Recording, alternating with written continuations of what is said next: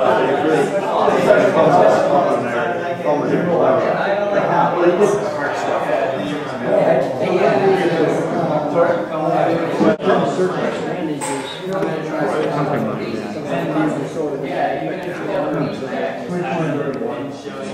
what do you think of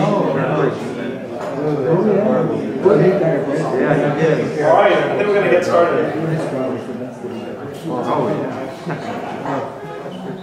Hey everybody, so my name is Paul Bogerbaum, and I'm a fourth-year biomedical engineer, and I'm president of the Forum of Colleagues. So for those of you who aren't familiar with us, we're a relatively new club here on campus that's dedicated to creating opportunities like this for speakers to come together with students and faculty and community members to really talk about important issues in the arts, and culture, and the science, and technology, and philosophy.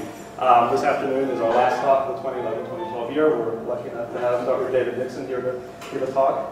Before we turn it over to him, just wanted to say a few words about his background. So Dr. Dixon received his PhD in physics from Berkeley in 1998.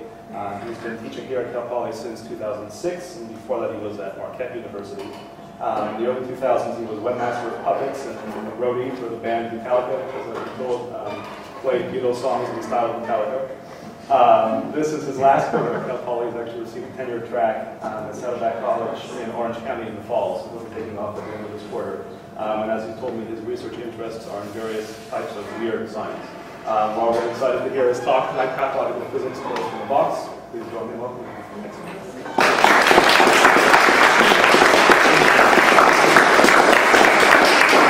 Thank you very much. So, this talk is about weird science, or science that just isn't so. Every physics instructor at some point gets a letter from someone in the community with their theory of everything. And most people just throw them out or just ignore them. But the Department of Physics here at Cal Poly has been saving them in a box since the early 90s. And so a couple years ago I found out about this box, and I took it home over the summer and I read through all of it. And I'm here to report on what are some of the things inside the box. So first I got to explain the title a little bit. Well, give me an outline first, and I'll explain the title, why I'm using the word pathological to describe this. We talk about the primary colors of cranks. That is, cranks have different attributes, which are, you can mix and match to make any sort of crank you wish. The tells, how you can tell good science from bad science, and talk about some pedagogical examples, how some of this stuff could actually be used to teach real science. So first, why pathological? So let's familiarize ourselves with what pathology means. The scientific study of the nature of disease and its causes, processes, development, and consequences. But it also means a departure or deviation from the normal condition. For example, we know so much about the brain because of all the things that go wrong with the brain. We know that certain parts of the brain are responsible for certain things like language and what have you, because we've studied when we've had injuries or diseases which affect particular parts of the brain, and that's how we find out about what's actually going on. In the same way, we're learning through failure. That is, by looking at how science goes horribly wrong, we can understand more about what makes it work. Now, I won't be talking too much about the motivations behind why these people write into us, but I will mention something which has been something of a trope the last few years, which is something called the Dunning-Kruger effect among psychologists. It can be stated as this: ignorance begets confidence. That is, it's a cognitive bias where people perform poorly on a task, but they don't realize that they're performing poorly because they lack the skills and knowledge to assess themselves accurately. Incompetent people fail to gauge their own competence, and thus they fail to make attempts at self-improvement. In the academic setting, you can say this as: poor students overestimate their performance, and good students underestimate theirs. So keep that in mind as you look at all of these theories. Now, the primary colors of cranks. After reading through these theories, I very quickly developed a sort of taxonomy of cranks. They basically broke down to three categories. There's the crazy, the naive, and the stubborn. And cranks can have any one or all three of these attributes, but they have at least one. And I also am using the term crank. Some people don't like the term crank. They think it's too derogatory. Some people prefer the term outsider scientists. They're cranks. So first, let's talk about the crazy. Some of the things that are sent to us are undoubtedly sent to us by people who have a tenuous grasp on reality. For example, this letter. This was sent to us by a guy in Alexandria, Egypt, in the 1990s, where he is talking about the abnormal drug injections that are being used against him without any reason. This problem is against the law of nations, and he's registered with the United States Court of Appeals. Clearly paranoid schizophrenic. Also, we had this sent to us by a guy in Ireland. This is the entire note, by the way, that's been sent to us. It says, I am the first person to put forward the theory, enclosed, regarding the tilt of the Earth's axis and the depth of the Earth's magnetic field. There it is. I have no idea what he's trying to get at. But it looks nice. And that's another thing we'll notice about these theories, is that they often have a very sophisticated aesthetic properties, but scientifically, they're completely bogus. Here's another one. Time, a compressive gravitational force vector affecting every point in space, the force of time pushing down on this poor person's head. Light is a three-dimensional vector. The third dimension is contractive and causes aging. Space absorbs two components of light and one planar perceptual vision. I'm not sure what that means. I'm not sure what any of this stuff means. The fourth dimension, flat, no aging. Space absorbs one component of light, two planar perceptual vision, holographic. And finally, the fifth dimension, expansive and youthening. Space radiates light, three planar perceptual vision. I don't know about you, but I'm convinced. Here's another one. This was sent to us as part of a large packet. I got the packet over here. This was sent to us by a guy in Morocco. It's about 50 or 60 pages, mostly in Arabic, containing diagrams like this. You'll notice in the middle, it's probably hard to read this, but this is first, second, third, and it's down to seventh heaven.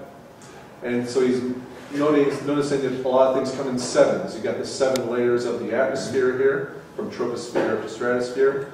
You've got the 7 parts of the eye, 7 layers of skin, 7 parts of the alimentary canal, and so on. The Pythagoreans would have loved this guy.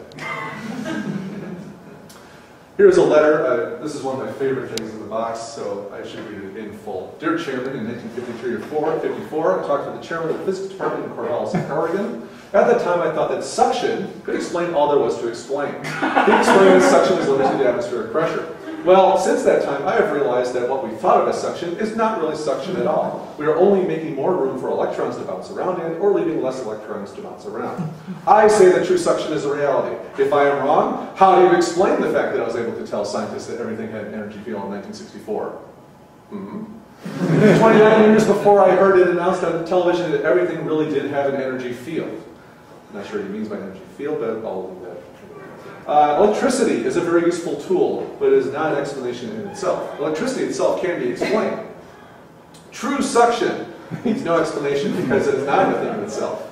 It is just a way of nature. Everything is relative, and space relative to itself is a solid. If you had a material that was a true solid, you could demonstrate true suction. It requires a true solid to demonstrate true suction. I want that on a t-shirt. Go back to 1953 and look at the way science believed then compared to what they believe now. I say the universe is dancing to my tune. There's more. In 1964, I tried to get a Dr. Hull at Oregon State University to conduct an experiment to prove that everything had an energy field. He said that Einstein had already got the same results by using rotating mirrors, and that it was not unusual for someone to reinvent something. The rotating mirrors thing, I have no idea what he's talking about. Einstein didn't do any experiments, as far as I know. He was a theorist. I was not inventing anything. I just knew from my theory that everything should have an energy field, and that such an experiment should give that result. He became disgusted with me because I would not go along with Einstein. But people are also very fixated on Einstein. If science continues to use electricity as a basis for everything, they'll be headed for a dead end. Also, science needs to realize that we do not experience time or see things in a true perspective. I strongly suspect that what we think of as very small is in reality very large. Do you really believe that science has now seen the smallest possible particle? Many years ago, I read that science had said that if the universe were to shrink to the size of a grapefruit, we could not tell the difference because everything would have shrunk proportionally. An inch would still measure an inch, and a mile would still measure a mile. You have to realize that the opposite of this would also have to be true. What if a grapefruit was in reality the size of our visible universe? It now becomes easy to see why we keep seeing smaller and smaller particles. In ending, I would like to say that I believe we have a very small window in which to say this.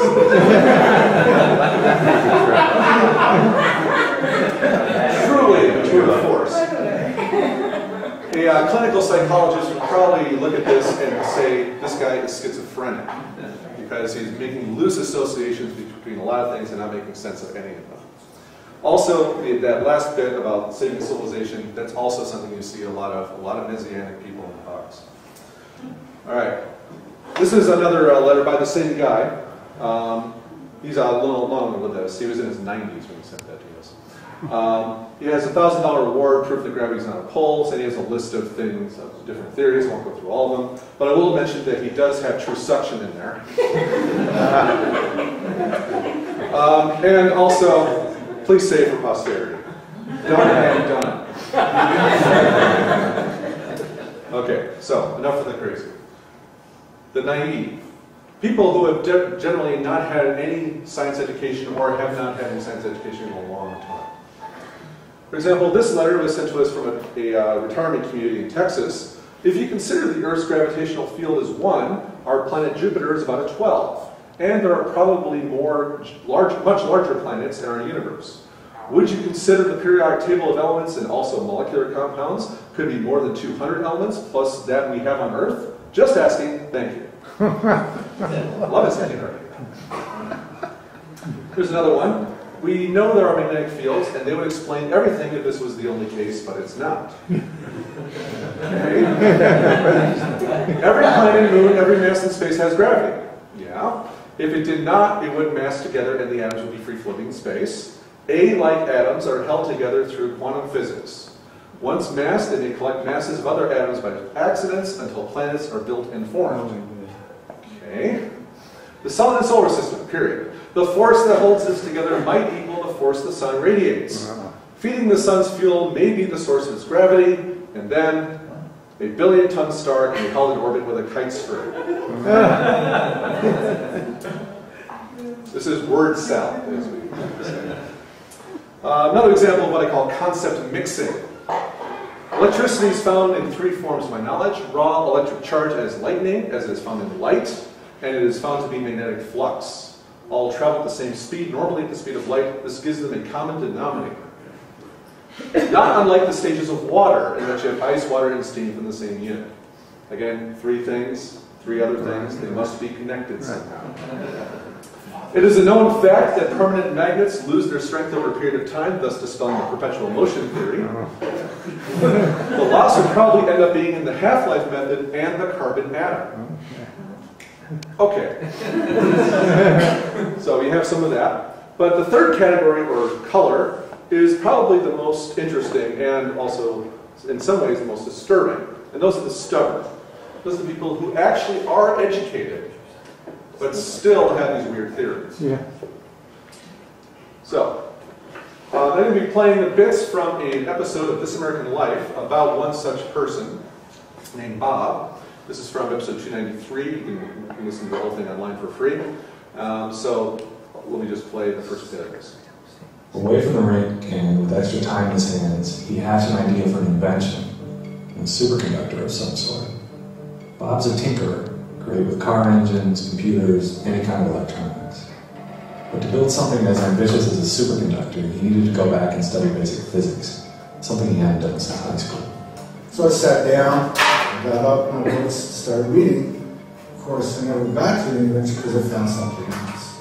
Something that I couldn't understand, couldn't resolve. I think something much more important because it's something every Nobel Prize winning physicist missed. That something, he said, was the most significant development in physics in a century. I discovered that physics is fundamentally operating off an incorrect principle. And the principle is that E equals mc squared. That's wrong. Without question. Gives you wrong answers every time they use it. I guarantee it. Bob believed he disproved Einstein's theory of relativity, and that's why he got back in touch with me. I'm a journalist. Bob said he needed my help drafting a book about his findings. He said the book would make him famous. He said it would make us both rich. Bob suggested we call the book E Does Not Equal MC Squared. We'll hear more from Bob later. So, the stubborn send in often theories of everything. Here's a few of them. The universal physics theory. Wow. Let me check that over here. This is a full book, bound. It's got illustrations being sent to us as a possible textbook to be using in our classes. You've also got the new gravity, which is this one. We've got the grand unified theory of physics. This is hardcover. And we've got the universe, the whole universe, in a 54-page pamphlet. And I got that here somewhere. For later. Okay.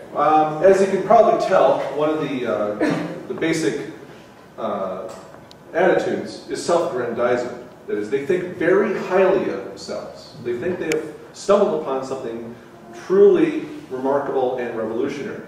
This is an excerpt from a letter that was sent to us by a guy who claims to have a PhD in what he didn't say.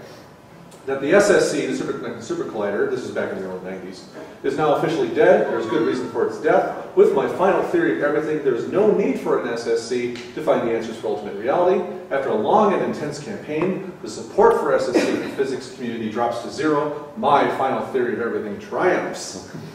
And he was good enough to send along some pictures of himself at a conference in Moscow, a philosophy conference in Moscow, where he presented a talk on his theories, and got a nice little plaque, and that's his website, which is still active, so you can check it out yourself to see what he's on about.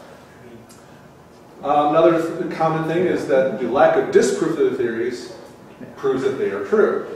Here is an excerpt from a letter sent to us. Dear sir, you should be aware that your department is teaching an outmoded paradigm of particle physics and quantum mechanics. I realize your first reaction to this statement is to categorize it as that of an unbalanced individual or a crackpot, if you please, but hear me out. Okay. Enclosed is a 6-page monograph outlining a few of the essential points of a new paradigm arising from a paper entitled On the Quantum as a Physical Entity. This theory, published 1988, has never been challenged or disproved. Therefore, by default, it stands as the new physics. This is it, by the way. And there's a great little line here at the end, which I want to mention here. It never ceases to amaze me that those who are unable to figure out something on their own stubbornly resist or ignore the answer when it is handed to them a fait accompli. How ironic. Here's some from the universe, a couple of pages from the universe. Most of the universe is like this, pages of just numbers. Notice the number of digits here. Now, as far as I know, the physicists in the crowd can correct me on this, but the most accurate, most precisely measured value of all is the electron moment, the dipole moment of the electron, which is known to about 15 digits. You can see that these are running to 30, 40, sometimes 50 digits. So this is just numerology here. Also, this was sent to us. This is just a piece of blue cardboard. Fold it in half. There's no return address. And you can see there's just a list of things. We've got the elementary charge as m over k. I have no idea what m or k are supposed to be. But it's also e over v, n over r, and s over c. And the numbers are almost exactly the same. That one's 1 with an infinite number of zeros and then a 1 at the end. This one doesn't have a 1 at the end, so I guess that's slightly different. This one has an infinite number of 9s, and this one has an infinite number of zeros with a 1 at the end. So I guess E is different for the different cases. And then you have things, magnetic flux is a real thing, so is electric resistance, but I have no idea what mass invariant or kinematic viscosity is supposed to mean. But we now know their values, thanks to this guy. Also, the ear is very strange. Maybe that's the rest mass. Maybe it is. Or hard suction. Rest mass of something. All right, we have the deriving fundamental constants is very common among people in the box. It is trying to put together disparate numbers in order to derive other constants of nature. For example, G, which physics students may recognize as the universal gravitational constant from Newton's theory of gravity, he represents in terms of a product of various things, like h bar, which is the Planck constant, which is ubiquitous in quantum mechanics, and you have the speed of light, and you got the rest mass of an electron. And if you do put these numbers together, and I checked this on my calculator, if you do put these numbers together, you do get the correct value, the numerical value for big G. And the units are correct as well. So what's the problem here? Well, it's right there. Yeah. Why is he choosing 1 second? There's nothing universal about the second. It's a human invention. You see this a lot. Another thing which is sort of fixation of people in the box is the fine structure constant, because it's one of the few things in physics which has no units. It does not depend on what units you're using. Fine structure constant is known to be 1 over 137. Interestingly, a little historical aside here, the great scientist Eddington in the early 20th century, who was instrumental in making relativity understandable to the layman, was also a bit of a crackpot himself. He thought that the fine structure constant should be exactly 1 over 136, because that was the measured value at the time.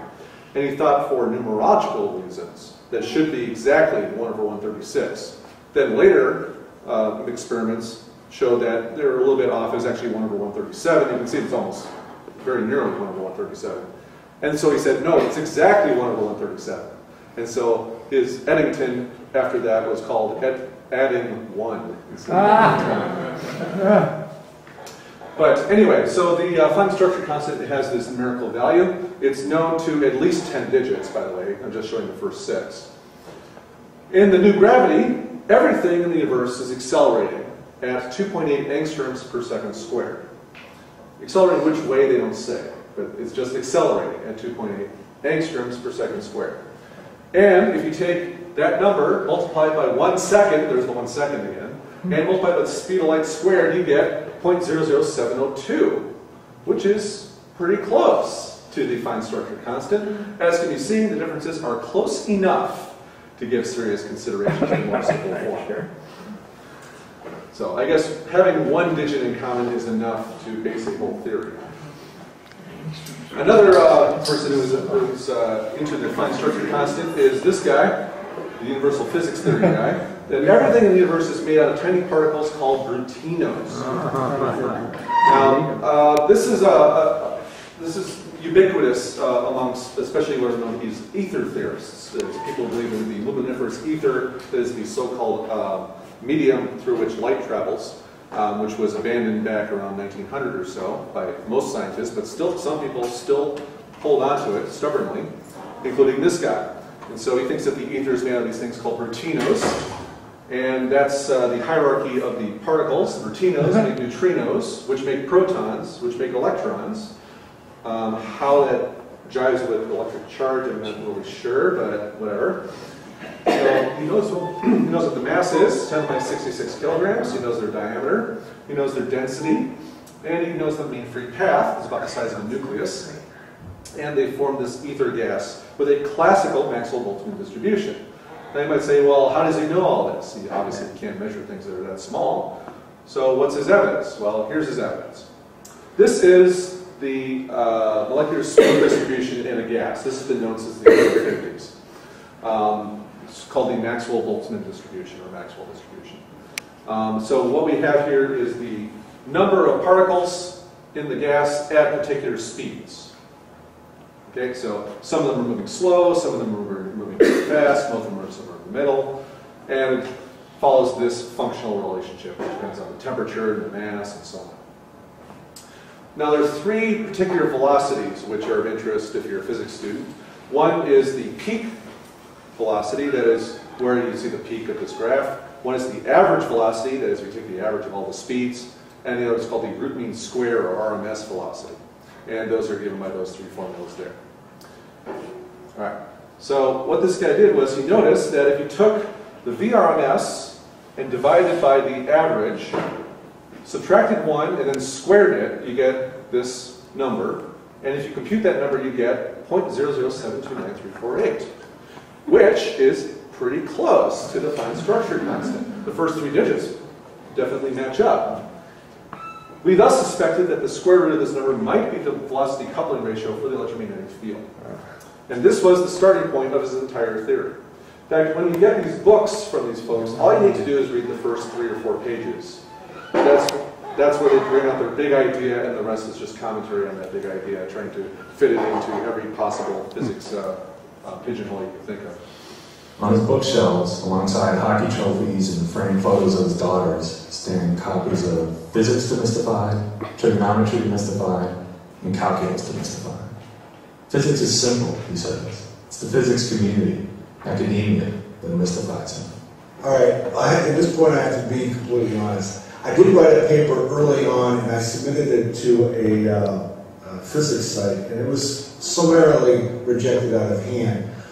But I did learn an important lesson that physicists and what's being done by them is very complicated, very mathematically intensive.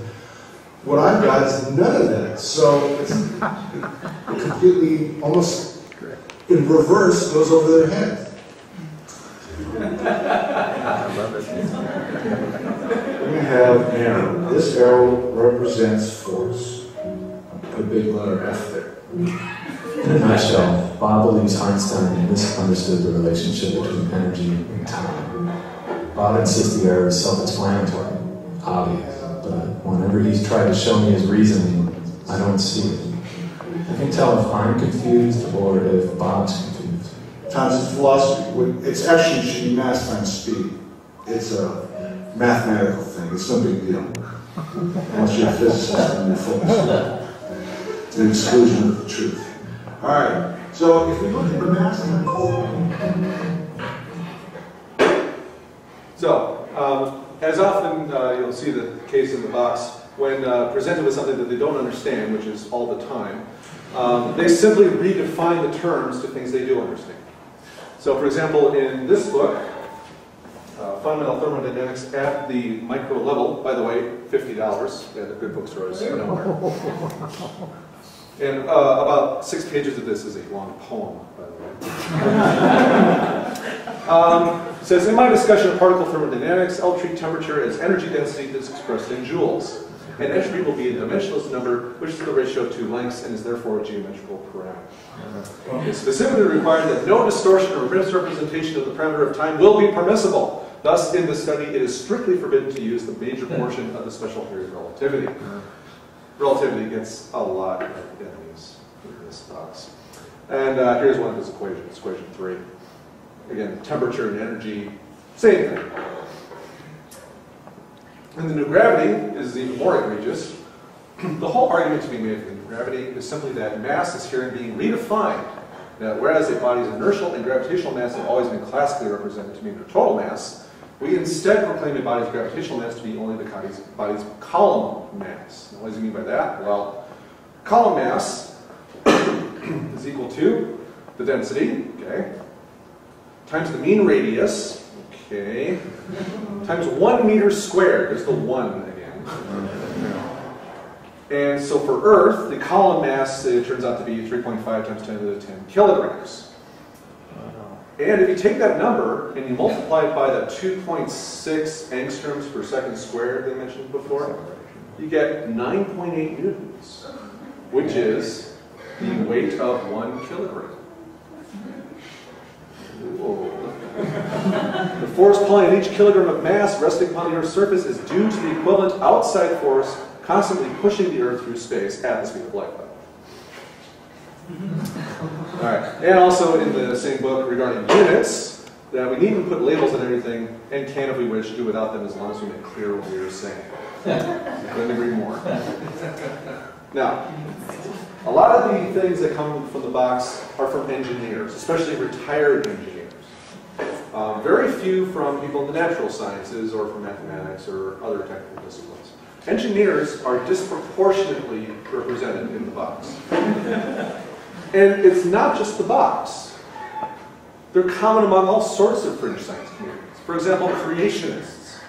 Back in the 90s, people on Usenet came up with something called the Salem hypothesis, which is that if you're having a conversation with someone about evolution versus creation, and you're talking to a creationist, and they claim to have scientific expertise, they will invariably be an engineer. Also, conspiracy theorists. Many people in conspiracy theorist communities are engineers, especially 9/11 Truth Movement. The Architects and Engineers for 9/11 Truth has over 1,000 members that are engineers and architects.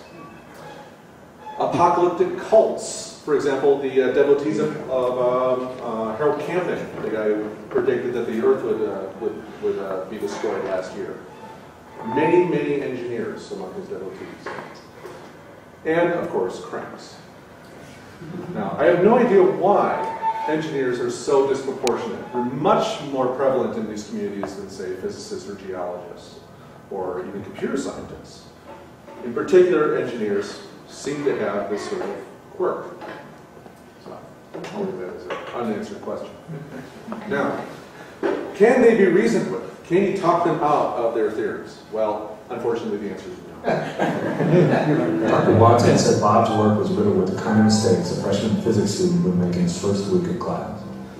No, he corrected, they were the kind of mistakes a freshman sociology student did in physics elective.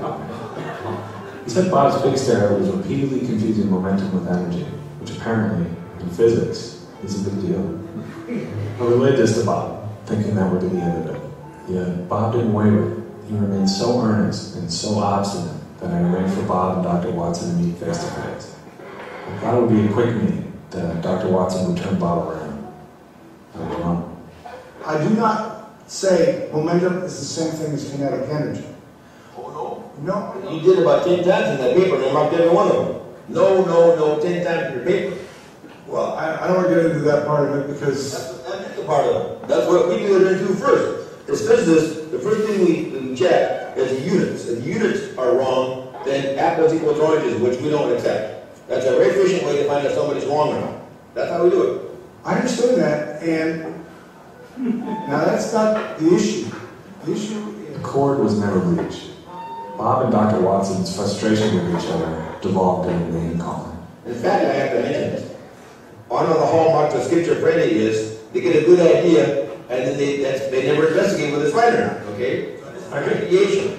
Are you calling Bob a schizophrenic? I'm telling you, you have to watch out for this kind of thing, because some people may think that. Finally, Bob, defiant as always, volleyed back with what all along has been his main point. E equals mc squared doesn't make sense because it's difficult to understand. A fundamental law of physics should be self-explanatory. Well, the only thing I can see with physics is you get way too complicated. I mean, you have to go to school forever. You have to know this outrageous amount of calculus thing. When I see all that, I know that physics has gone off the rails. You know why it looks so difficult. There comes a point at which you can see beyond the gap, but you'll never cross the gap. You just can't do it. No matter how hard you try, you can't do it. Okay, especially when you got to the conclusion Einstein was wrong, it should be E equals mc, I guess, instead of mc squared. If you used mc, there would have been no A bomb on Hiroshima. We don't have radios, we don't have lasers, we don't have atomic bombs, we don't have anything. No cell phone, no microwave, no nothing, man. We don't have anything. It should be noted that many of these people, especially the stubborn ones, have been working on their theories for decades, and they're not going to give them up easily.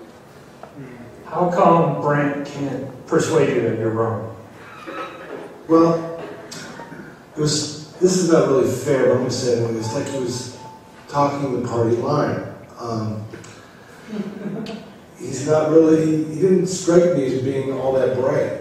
I know he has a couple of patents and he's this big professor, and it's probably not fair for me to say that, but I'm not claiming to be this incredible genius in this one area. It's very simple what I ran into, and I need some help to get maybe it put into a form where people can understand it.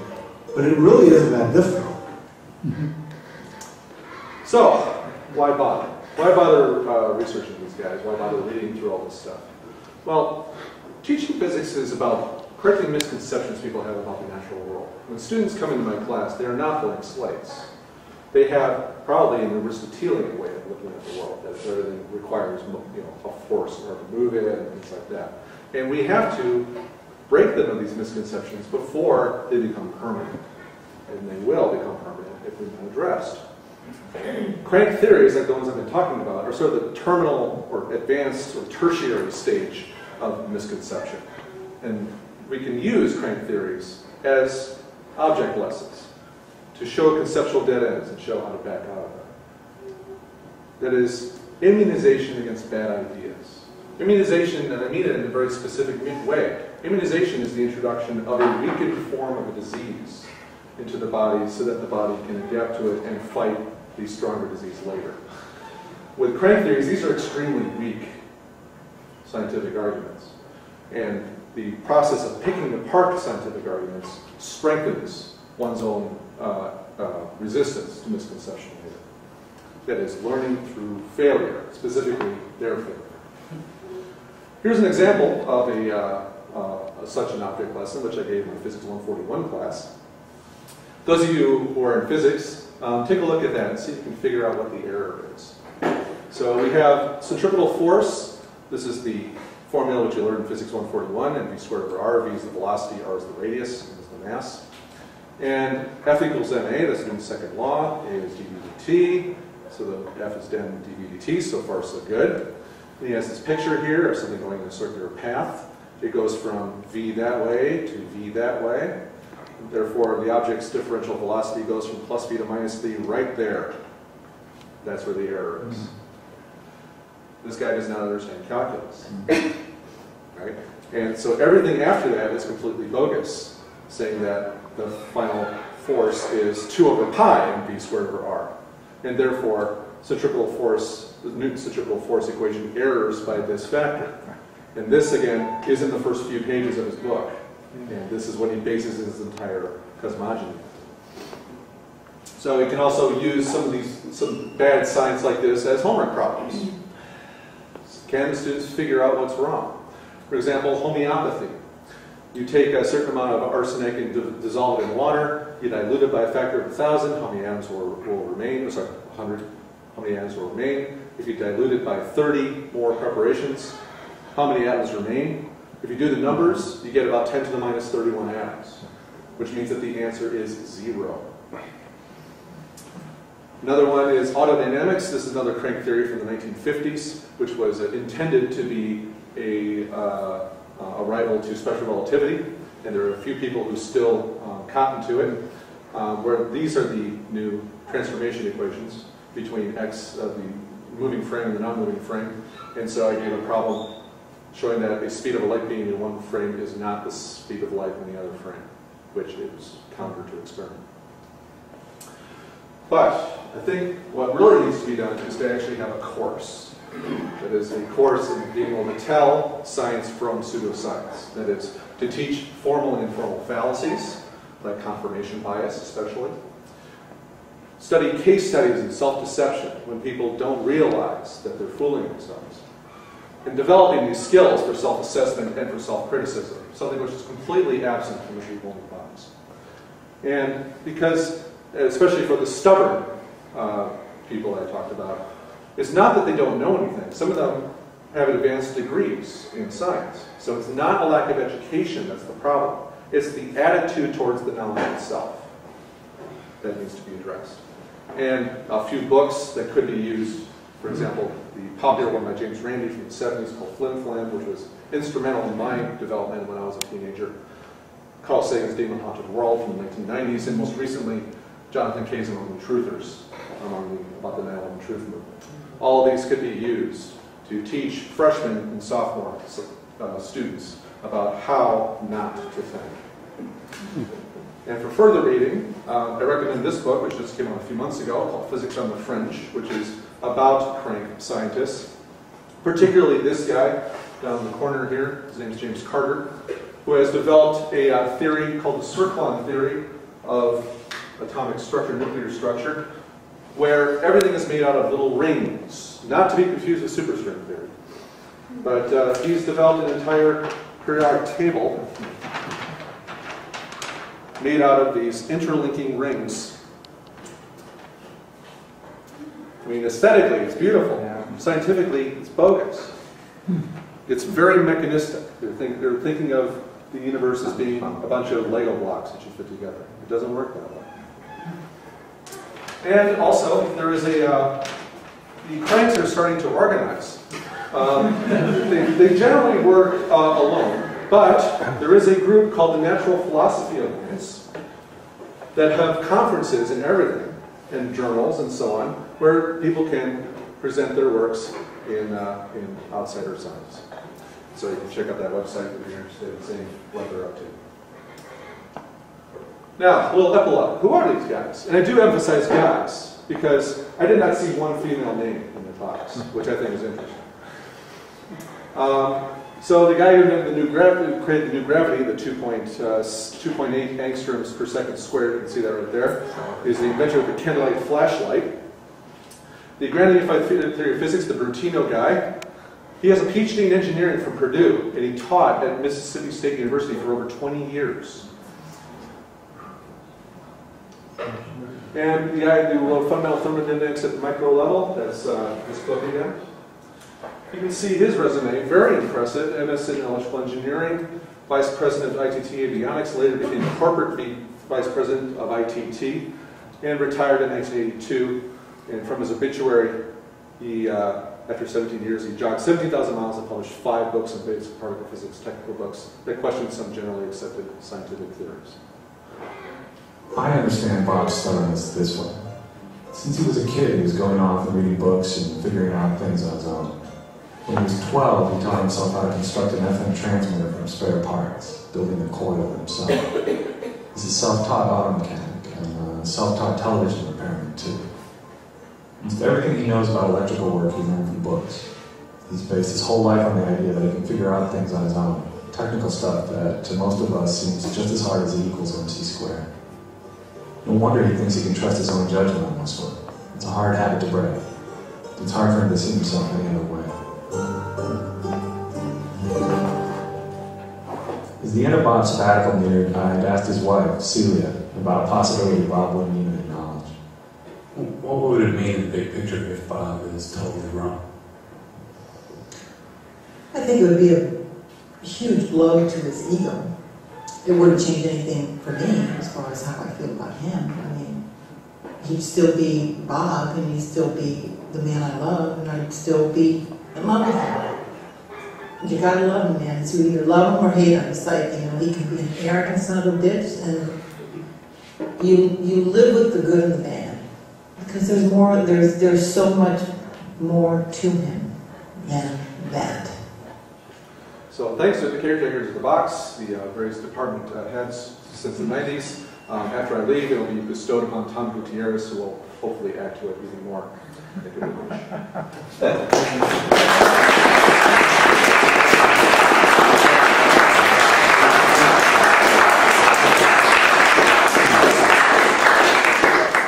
Well, questions? Yeah. The organization where the cranks get together and have their conferences, what happens when 2 of them have competing theories?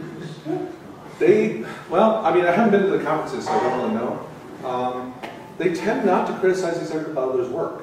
Although I've heard that at that alliance, that the ether theorists are sort of the big dogs. They're the ones who sort of control the agenda. Like this guy that I mentioned before, Jim Carter, that the physics on the fringe thing was about, the circle theory. He's considered an outsider among them. And so they are not very happy with the fact that he's been getting this publicity since this book came out. So, but yeah, they tend not to criticize each other's work very much. Very much unlike real scientists. Yes? Is any good come out of it? Is anything good come out of here? Anything besides entertainment? Not that I'm aware of, no. Yeah. One thing that's kind of interesting, the APS has a rule that you can submit a abstract and they're not reviewed. That's right. And so every meeting or two, there'll be one or two abstracts that are really off the wall, and it's it's horrible science, but we go ahead and publish it like we should. Yes. Well, at the March meeting, which is the one of the main American Physical Society conferences, there is a special section for the cranks called General Physics. There's also one for the cold fusion guys. There's still people doing cold fusion. They don't call it cold fusion anymore. They've rebranded it. That's the same stuff. But the General Physics section, they have their own part of the bulletin, and there are some people who only publish their only publishing record is what they publish in the bulletin. So when they do references to previous bulletins for their literature search. Yeah. Any idea how these people decide to send these things to Cal Poly of all places? Well, they send it to everyone. Okay. A lot of the time. They're just mass blanket email. Some of them are from former students, so there's a personal connection there. Some are, I know one or two of them actually sent photocopies of their diploma. And of course, they were engineering students. But a lot of them are locals. There's one guy who's a serial killer who's been sending stuff to us for decades, Carl Werner. He's over in the California Men's Colony. He sends stuff to us every couple of years. So yeah, it's a mixture. Some of it's completely out of the blue, like the guy from Ireland, for example. Yeah. We had kind of an interesting thing happen locally. There was a guy with a PhD in, I think, geology, and he had managed, the AAAS meetings have smaller regional meetings, and somehow he got on the list that he was able to run sessions, and so he ran anti-Einstein sessions, and I guess people didn't understand what was going on, but he went ahead and did it. So he wanted to speak at our physics colloquium, and I said, no, I don't think I want to. But then finally he kept bugging me so much. He kept coming back. You guys aren't honorable. You won't take outside opinions. So I said, okay, buddy, we'll do it. And he gave the talk, and as far as I'm concerned, he got chopped up in small pieces. But it was all very gentlemanly. We never said anything bad about him, and we gave him a mic. I'd be interested to know because the guy who started the Natural Philosophy Alliance, that organization I mentioned before, is from San Luis Obispo. Oh, is he kind of a biggish guy? I don't know. I don't know. Encyclopedias? I don't look at. He's not with us anymore. But I'd have to look at his name. I don't remember his name. I'd be interested to know if it was the same guy. Yeah. Of the engineers, is there like a particular discipline that's like? Is it like mechanical engineers or the electrical engineers? How much is it worth to you? I would say probably electrical. Electrical. Electrical and mechanical. Those are the big two. Do the people tend to like theorize about things that are close to their discipline, or is it like the mechanical engineers talking about electromagnetism? Well, the thing is that when it comes to physics before 1900, everyone's on board. It's only like from 1905 on, from Einstein's theory of relativity, basic quantum mechanics. That's where they have problems. And some engineering students don't have to take physics 211, where you learn about things like quantum mechanics and relativity. They pick it up piecemeal from popular media and such. So yeah, I think it's just a lack of training in understanding what the arguments are for why we think relativity is right. And so they sort of learn it on the web, and there's lots and lots of cranky stuff on the web as we know. Yeah. When I was in the government, we had a box like that. I was with the Department of Energy, and all sorts of stuff would come in, and the box was perfect for that. But consider yourself lucky, because sometimes in the government they would write to a congressman or senator, and that person would send the letter to us, and then it would get logged in with a number and a due date. And you had to prepare a response, and they really didn't care what you said, Except they didn't really want you to say you're crazy, we completely disagree with you, because the copy was going to the senator or the congressman, and this would sometimes set up this sort of back and forth, because if you respond, then sometimes the writer would in turn issue another letter. So I think the box is the perfect way to do it. Yeah. Luckily, thankfully, we have academic freedom.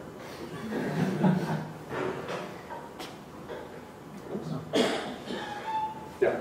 In the list of like all the ones you showed us, did you include like your personal favorite, or is there one, like maybe excerpt of a paper or a letter that really stood out to you as being? Oh, it's like choosing your favorite child. I mean, the true suction taper is really one of the favorites. That is a symphony of bullshit.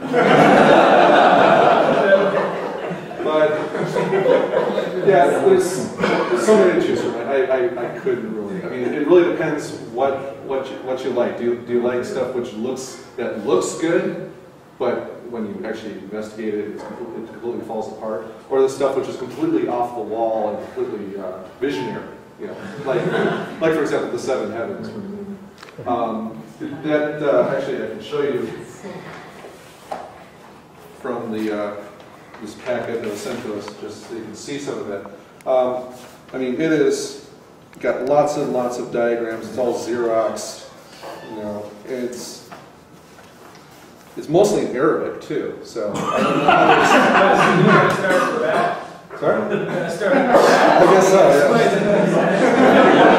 Yeah. So there's lots of brains and body parts, and there's Linus for some reason. So it kind of depends what your flavor of weirdness is. Do any of these people, are they all theorists? Do any of them try to experimentally prove their? There's not much talk of experiment. A lot of it is just speculation. I mean, unbridled speculation. You think engineers would have that empirical, at least the tinkerer instinct to try to put something together? Well, I mean, some of the stuff that they're thinking about, I don't think they could design an experiment to test it. So the current determining is if it's solid really required for true solid. I think the jury's still out. I think a true liquid might be able to. Well, is a true solid required for true liquid? I think you can get some funding.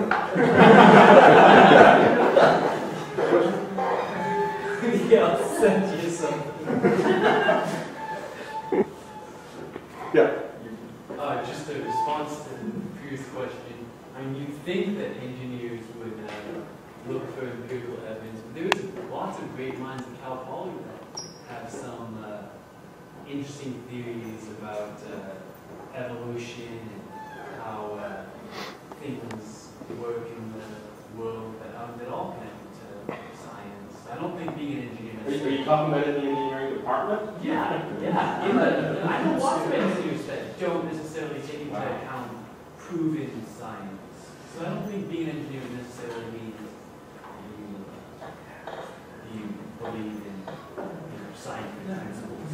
There is I did see a study, it's an old study, so it may not be true anymore, but I saw a study from the 80s that engineers tend to be more religious and more politically conservative than people in the natural sciences, for whatever reason. Does the box receive like physics/religion related material? A bit, yeah. There's some religious stuff, not too much. People in biology get it much more than we do. Yeah.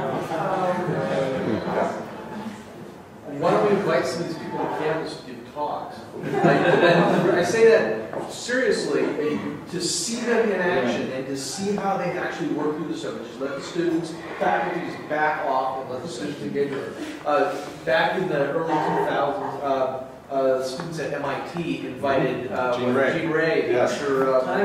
Time to they paid for him to come out and give a talk, and I'm sure that was brilliant. That could be part of the pseudoscience course. I think they're bring it out. Time cube. It's gold. Look it up. Oh, is that like the grade maybe? Yeah. No. The important thing is that It's an anti-Semitic conspiracy, by the way, okay? You've been educated stupid. the important thing with such a discussion is not only for the students to realize that it's bullshit, but be able to explain why it's bullshit. Yeah. That's the key thing. Are all of the cranks wrong, or do you get people who are trivially right? They're proving things, but they're getting the right equations, but they're doing them in sort of ridiculous ways. Well, they definitely cherry pick the stuff that they use. For example, some of them will just assume E equals mc squared, while some of them think, of course E does not equal mc squared, but I have this new theory. But if they have a theory, they're happy to supplant it with known science without having any respect for why their theory is completely incommensurate with the science that has gone before it. It's a complete disconnect. They're just using the equations, willy-nilly. But you get people who are, that just don't apply Occam's razor. So everything all the answers are correct. I mean, you could say that, gravity is fairies pushing down on everything, and or like the epicycles in Ptolemy's theories. Right. They all get the right answer. Yes, that's why people believe in them. Yeah. But it's not the most parsimonious way. And in fact, Copernicus' theory when it first came out was worse than the epicycles theory. Yeah. So do you get Ptolemies that are sort of saying, yeah, I agree with all of physics answers, but my way of doing it is much prettier or something? Well, I mean, it's very selectively pretty. Yeah. It's basically a bunch of just so stories. They are sort of, like I said, cherry picking stuff in order to supplant their little theory, but they have no context. They can't put it in context with the larger scientific world. They don't understand what the consequences of their theory are. I'll give you a great example of this. One of the theories I've seen has to do with something called the principle of equivalence. Now, those of you who don't take physics, I'll just explain it very briefly. So, imagine that you wake up one morning and you're in a strange room, okay? And there's no windows, but there's a light so you can see, and all you have around you is you have a ball, and you have a ruler, and you have a stopwatch. So you have nothing to do but measure the acceleration due to gravity. So here you are in your room, and you got your ball, and you drop the ball, and you measure how far it falls, and you measure the time it takes, and you do this for several different drops, and you know a little bit of physics, and so you calculate the acceleration due to gravity, and you calculate to be 9.8 meters per second squared, so you say, okay, great, I'm on Earth, I'm okay. Then a window opens, and you suddenly realize that you're not actually in a room on Earth, you're actually in a rocket ship going through space, which is accelerating upwards at 9.8 meters per second squared. So it's not that the ball is being accelerated towards the ground is being accelerated up towards the ball. So let's say that here's the ball, maintains the same position. So according to you, the ball fell, hit the ground, but actually what happened, looking from the outside world, is that it went high. That's the principle of equivalence. That's sort of the starting point for the special theory, the general theory of relativity. So one of the theories that I've seen is that our sensation of gravity on the surface of the Earth is actually due to that effect. That the Earth is expanding at 9.8 meters per second squared. Okay? So now, I gave this to my Physics 141 students, saying, what's wrong with it? And I got lots of great responses. For example, if the Earth were indeed expanding 9.8 meters per second squared, that means that the distance between me and you would be getting bigger, right? Okay? And like, the distance between here and LA would be getting bigger over time. So it should take longer to fly to LA next week than it did the week before, and so on. But you can even, actually do it mathematically to figure out, okay, well, if the Earth is expanding at 9.8 meters per second squared, that means that in the past it was smaller than it is now. Now, the smallest it could be is a point. So if it started from a point and expanded outward at 9.8 meters per second squared, how long would it take in order to achieve its current size? The answer turns out to be about 19 minutes. Hang on. Okay. So just a simple physics 141 exercise completely shows that this theory is bullshit. Yet a crank will never do that calculation because it's too disquieting. They don't want to be proved wrong. When they contact us, they're not interested in dialogue. They're interested in confirmation. They think they have special information. They're convinced they have special information. They just want us to confirm their genius. They believe in what I call the lone genius model of scientific progress. That is, that science progresses because of individual effort, because of a Galileo or an Einstein or a Heisenberg or what have you. They don't realize that science doesn't work like that. It's communal. It's organic. It develops through argument amongst many people. I don't think that effect exists only in engineering. Sure doesn't. Yeah. So an interesting cousin to all of this, of which I can only think of one example, is the Adam Sokol affair, let's go. where the Follow you. surgeries were done on purpose. Any comment about that? That's just people not being skeptical enough, and not realizing that something is not scientific. Is that the thing in the 90s? Yes. Something that's probably more along this line is the recent Life paper by Eric Lindsay. This guy at Case Western University, biochemist, he came up with this very, very cranky paper earlier in the year, which actually got published in an online journal and caused many people, a few people on the board to resign because it was so bizarre.